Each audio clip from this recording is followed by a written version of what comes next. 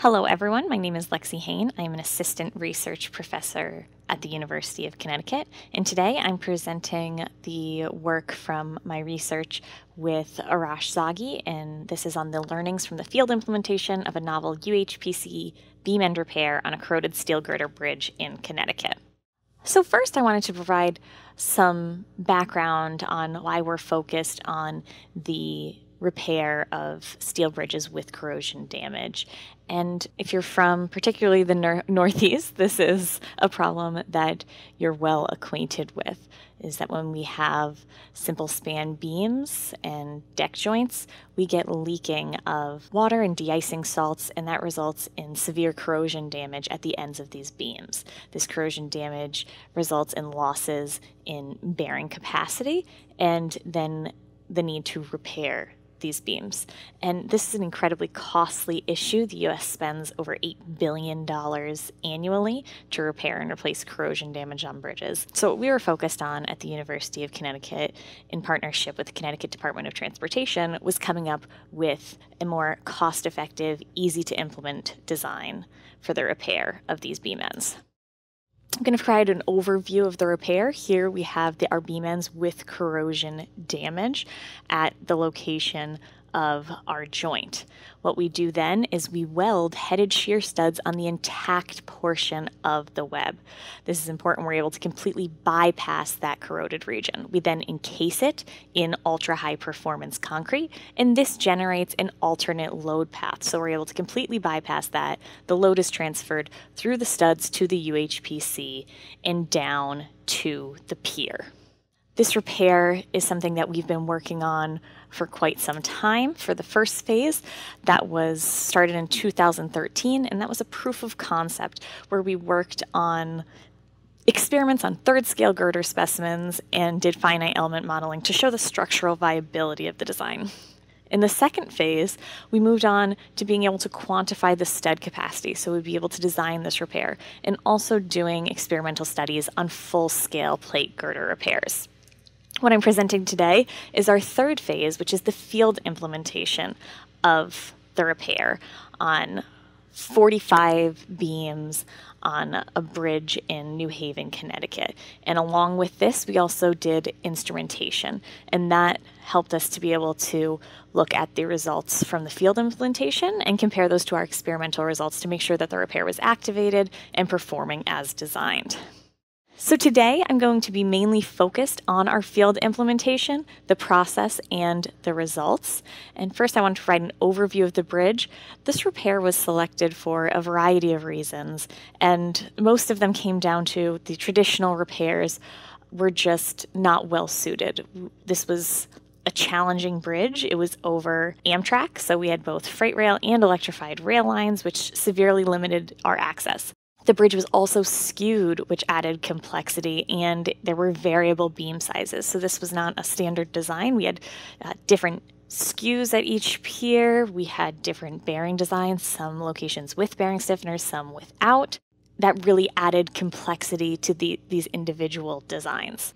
The first step in the repair was cleaning the ends, so being able to get all of the built-up corrosion off, working with a plain steel surface.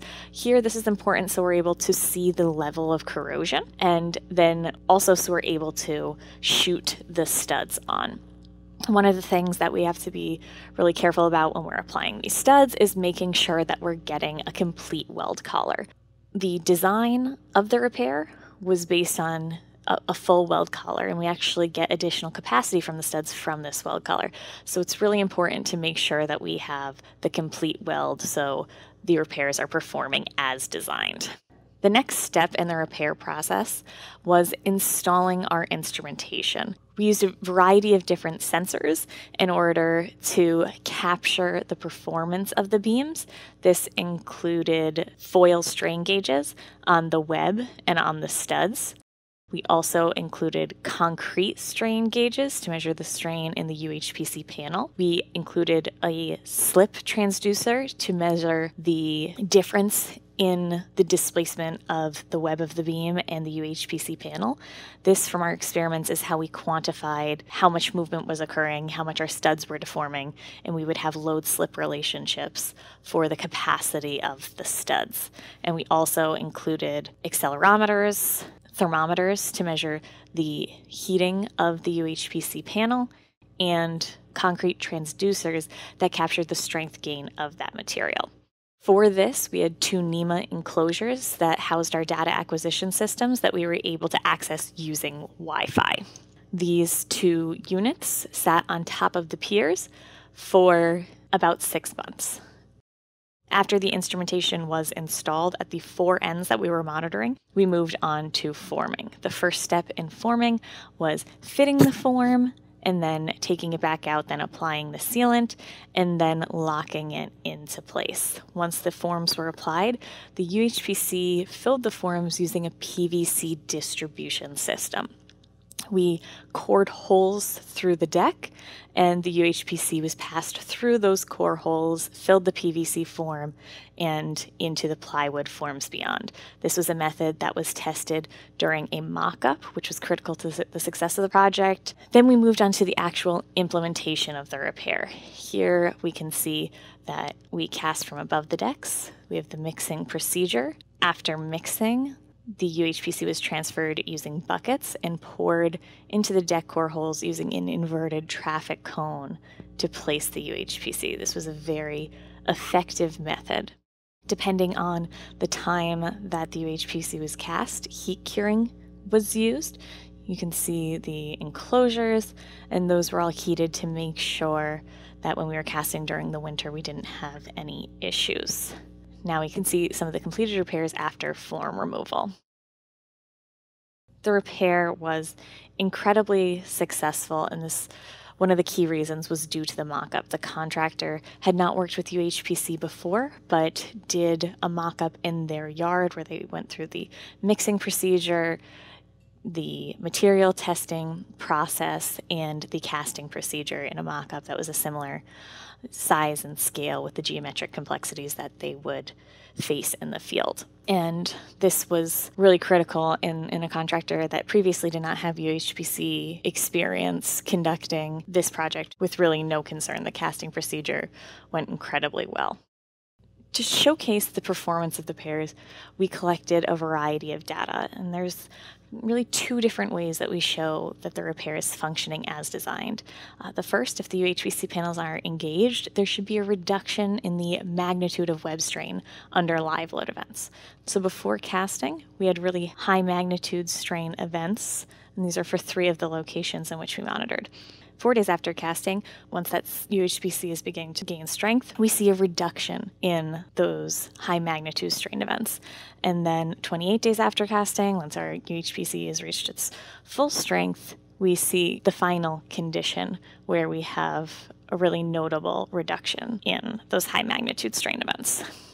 The other thing we can look at is the web strain, UHPC, and stud strain. Prior to repair, we would only see responses in our web strain. And after the repair, we would expect the UHPC to be activated. We'd be able to see some strain in the UHPC as well as some strain in the studs. And that's exactly what we see here.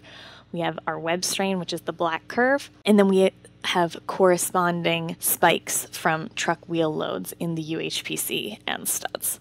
With that, the main conclusions was that we successfully implemented the UHPC repair on a bridge in Connecticut. The repair successfully generated an alternate load path through the headed shear studs into the UHPC panel for shear and bearing forces. So this is a feasible repair option to extend the service life of bridges, and this was really a successful example of how the state contractor and the research team could work together and successfully deliver a project of a new repair method. And I just wanted to take the time to thank our partners at the Connecticut Department of Transportation in the research group, as well as the engineers from CTDOT that we couldn't have done this without, our partners at GM2 who worked on the design, and CHA that were with us throughout the project. So Mike and Tom from CHA. And I can't thank Mohawk Northeast enough for their help. Having the contractor be on board and be able to provide us access